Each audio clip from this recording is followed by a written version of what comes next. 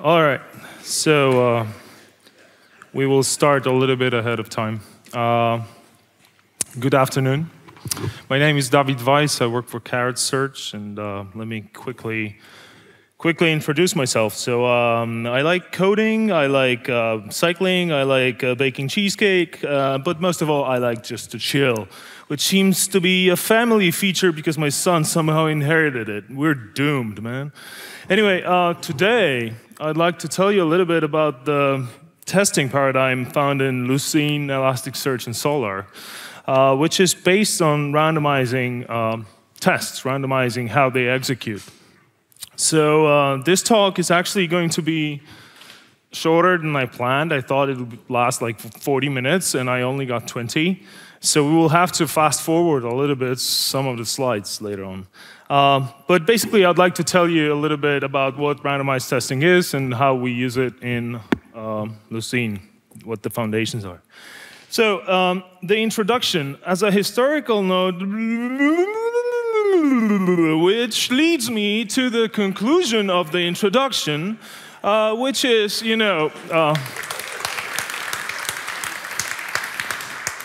I was really serious about those 40 minutes. Anyway, so the unit tests, like I said before, they serve three purposes. They increase the confidence in implementations. So if you wrote the unit test, you ran your software, it passes, it increases your confidence in your test and your implementation. Obviously, there is a correlation. Obviously, well, we think there is a correlation between the number of unit tests and the reliability in the software. And most of all, it provides insurance against future changes. So if you change something in your code, then you have lots of unit tests covering a lot of code execution paths. You can kind of rely on future changes. If something in the future changes, either you change it or somebody else changes it, and those tests still pass, you can be confident that the software is still okay. But there is a big problem. Namely, unit tests rely on assumptions. By writing unit tests, you typically embed your own assumptions about the world and the software, and this really doesn't match what the real world offers. So for instance, if I give you this snippet of code, and watch this, the hardware zoom. If I show you this snippet of code, can you tell me, can you see it in the back? All right, can you tell me if this can ever fail? Like, what's the catch here? Okay, the catch is this function, this one, math abs, like the absolute value of a number, of an integer. What's the catch? The catch is math abs can actually return a negative number, which many people wouldn't think possible, right? But if you pass it min value, there is no positive counterpart of min value within the int range. So it just returns the min value. So abs is not returning a positive number, it returns the negative number. And this example can actually fail with an array index out of bounds exception, which is like, what? But it can happen. So generalizing this a bit, what you think about your code, depicted here with this blue rectangle, and what you think about your assertions, depicted here with the red lines and circles, these are far off from what the real world is actually like. I mean, the test still passes. It just does things that you wouldn't think are actually happening, or it doesn't do things that you think it should be doing. So just to make a parallel to the real world, you ride a car and you listen to this song on the radio, and you have this heavenly, female voice, and you have this perceptual image of this girl singing it. But then it turns out it's the Eurovision winner, Conchita Wurst, which, amazingly, it's like an improbable event, but it all goes well with Murphy's Law. I mean, if there is an improbable chance of something happening, it will eventually happen. It will eventually happen in your code at the wrong moment. So we will try to kind of face this problem and provide an answer for it with randomized testing. What is randomized testing? First of all, it is not a paradigm shift, okay? This is important because people are afraid of departing from what they know. So they know unit tests, they are afraid of departing from those familiarity zone. They are comfortable in their domain of unit tests, and they don't want to try anything else. It's not a paradigm shift. There are still unit tests. They're just slightly different ones. And another thing, randomized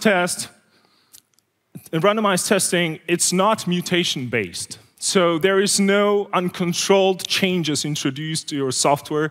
You are in full control over what that randomized test will actually be doing. The only thing changing is that there is a seed of randomness and there is some random choices of components of data. But you still are in control over what's being randomized, which is contrary to the PyTest, for instance. If you know the package PyTest, it's not what PyTest is doing. So what is randomized testing about? What's the main points of it? Well, there are three. First, ideally, we would like our tests to run a different execution path on every execution. So every execution will run a different set of code paths through your program. This is done by either substituting components at runtime or substituting data, diversifying data fed to the program. How it's done, I'll show you in a bit.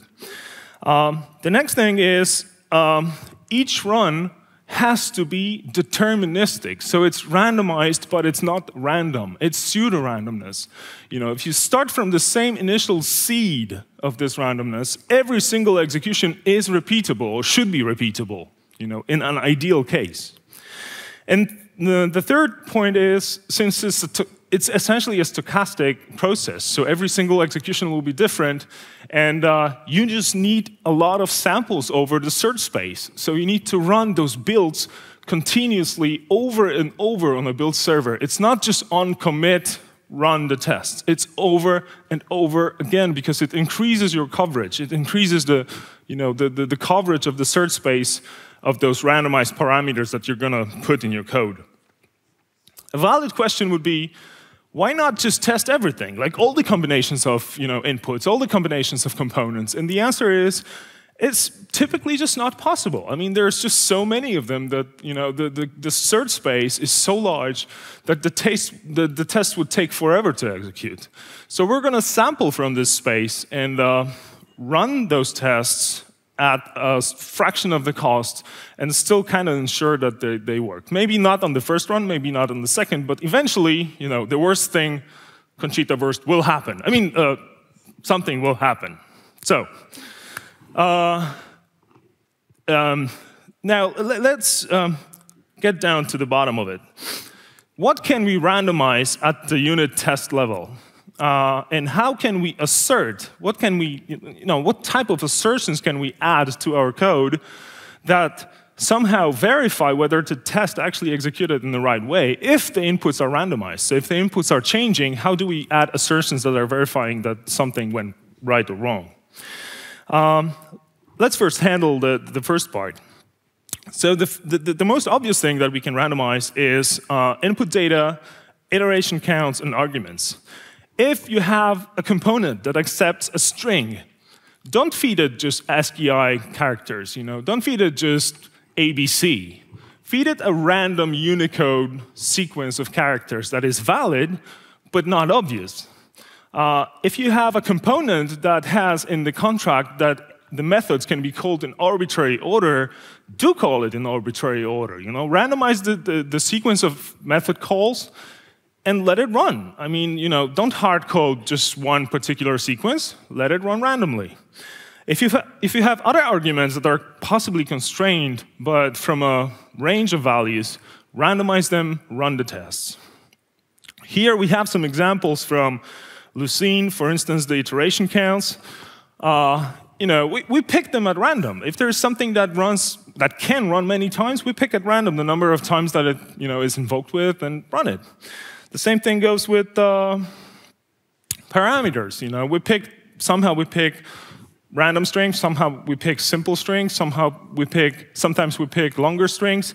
It's all within the constraints and within contracts of a given component, but tries to search the whole space of possible possibilities. The next thing you can randomize is software components. An interface is a prime example of this. If you have an interface, there should be multiple implementations of that interface. Do substitute those implementations at test time so that a test written for an interface is not just running against one particular implementation, but is being fed with different configuration of implementations of those interfaces. With one interface, this is pretty obvious, but if you have multiple interfaces in your program and multiple implementations in your program, again, the search space, the number of different configurations goes sky high. And then the only thing you can do is actually probe those random configurations of components. Lastly, the environment. This is the most obvious thing to randomize. Randomize locale, randomize the time zone, the JVM itself. Sometimes the JVM is the source of a bug that you don't know of. The operating system, if you're running on Windows, it will behave differently from other operating systems anywhere in the world. So exceptional triggers. You can also add some bonus things like cause random I/O problems or network problems, but these are far advanced for this talk, so I'm not going to delve there. Now, how to assert on those randomized inputs? How do we build assertions? There are a few ways to handle that. First, if you have a component, if you have a piece of software, and you have a number of different implementations. Again, either a naive implementation or a previous version of a component that is not optimized. Feed the same input to both of these and compare the outputs. You don't need to know what these outputs are. They just need to be identical. If you have a sorting algorithm, feed it with the sequence of integers. It should be sorted in the output. The next thing you can do is sanity checks. So what this boils down to is basically throw some shit on your software and wait for it to hit the fan. Basically, that's what it is. You randomize the input, throw it at your program, and wait for an assertion to happen. If it happens, correct the bug. If it doesn't happen, fine. Nothing wasted. And lastly, you can do nothing. And this is the stronger version of the previous one, which is you don't assert on anything. You just wait for an unchecked exception, for a JVM crash, which happens a lot in Lucene if you're tracking the build logs. It's surprising how the world actually spins with all the JVM bugs that we discover notoriously. All right, so that was the theory. Now, the practice. If you take a look at Lucene, there are a number of quality assurance components, some of them divided between the static checks and the runtime checks. Static checks, Uwe will be talking about, so I'll skip these. And runtime checks, we have a number of rules in Lucene test case that are really interesting. If you haven't seen a really complex JUnit system, Lucene test case is the class to take a look at. There are rules for detecting static memory leaks, stray threads, temporary file cleanups, etc., etc. Lots of interesting things there. I just don't have the time to cover them all. The one I would like to focus on is randomized runner, which is our JUnit runner for running tests. So it's essentially something that takes your JUnit tests and runs them. What were the goals for this package? First of all, compatibility. So if you know JUnit, you can run those randomized tests. There's nothing special about it. The only thing you need to do is to add one annotation. The second thing is it provides some helpers that help you to organize this work with randomized testing. First of all, it picks the random seed, the initial random seed for every test. And the second thing is it provides you with that seed. Otherwise, you wouldn't know how to repeat a test in case of a failure. There's also other things that are part of the package that I won't be going into because it's a 20-minute talk. But if you're interested, catch me somewhere and I'll gladly explain them to you. So, an example. An example. We have two classes here. I don't know if you can see them. Can you? OK. We have two classes here, 6 tests. What makes it run with the randomized runner is the annotation on top. It's the standard JUnit annotation run with, provided with the randomized runner class that runs those tests in that randomized environment. And what even this does is, if you run it in Eclipse 3 times, every single time you run it, you'll notice that the order of test methods changes. So if you compare the first one to the second one to the third one, every execution is different.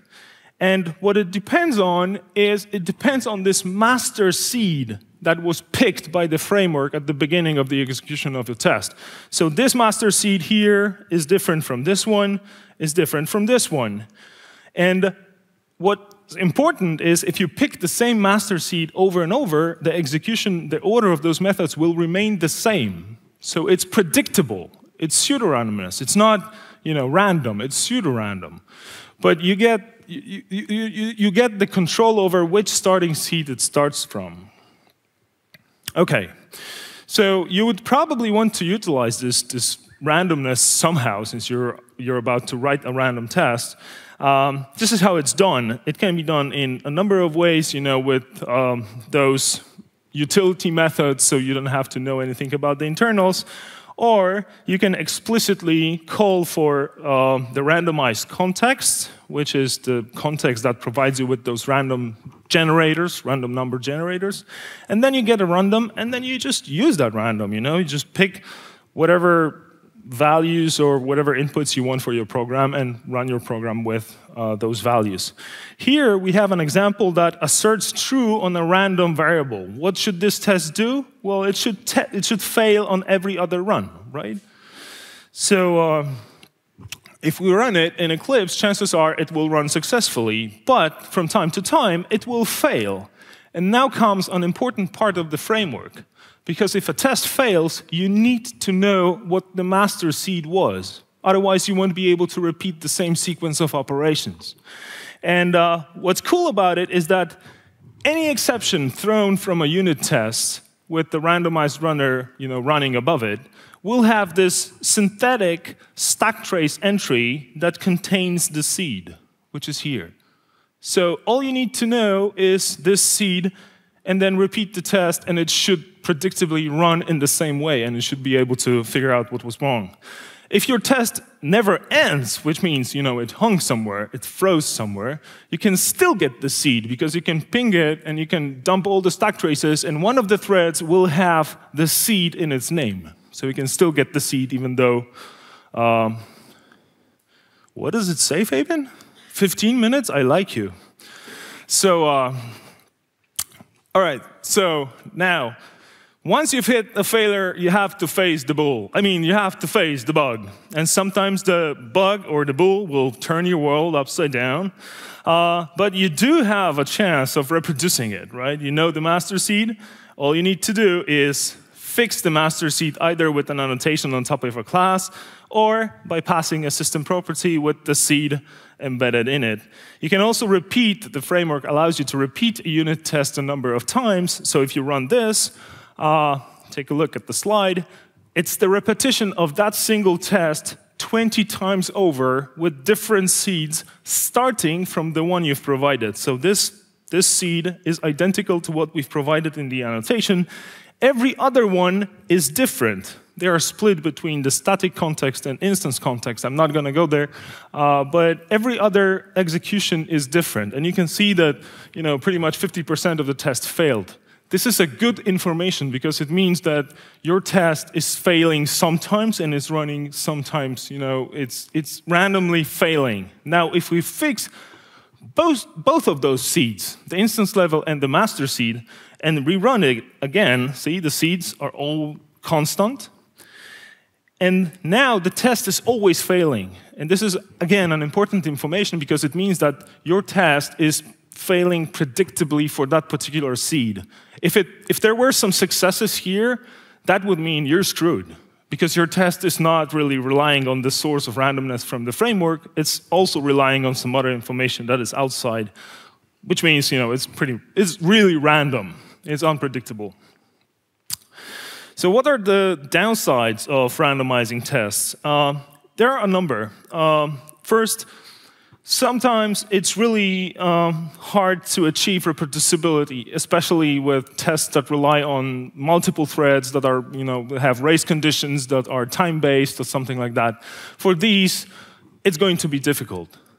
Second, there may be some incompatible random component configurations which you'll have to ignore, and this happens notoriously in Lucene. Like some component configurations just last forever or doesn't work at all, and we just assumption ignore them. So we ignore them at runtime. And finally, those randomized tests are pretty hairy. Like, you try to debug something that looks like this, and this is a random input for a test, like a parameter or something. Try to debug it. It's just, sometimes it's difficult to somehow capture the sanity in this randomized chaos that is randomized tests. Another example is the JVM bug. If you hit a JVM bug, which, again, we notoriously do, reproducing that is a nightmare because the assortment of components and the data involved is random. You didn't write it. It just generated itself.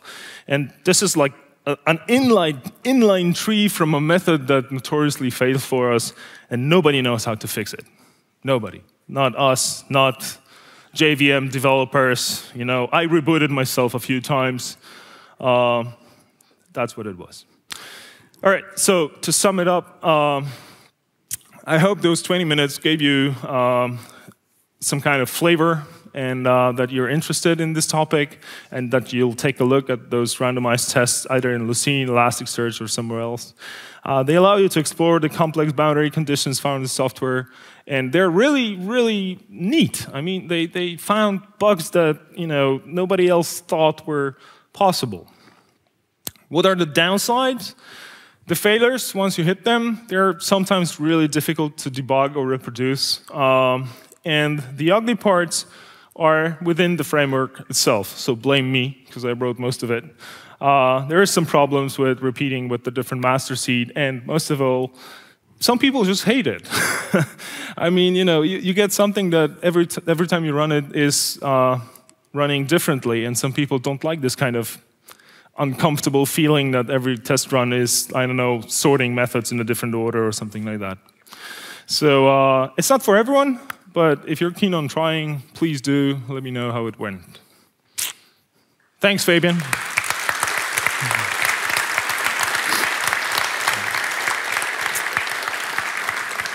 Now he's going to say we don't have time for questions. He's not going to say anything. Okay. Great. Thank you very much for your talk. Thank you. As you might know, of course, we don't have time for questions. I'm sorry. But as David already said, if you have any questions, just grab him outside today. Are you here tomorrow? I'm here tomorrow and all day today, yeah. So you have a lot of time. Just get him. Thanks. Thank you very much.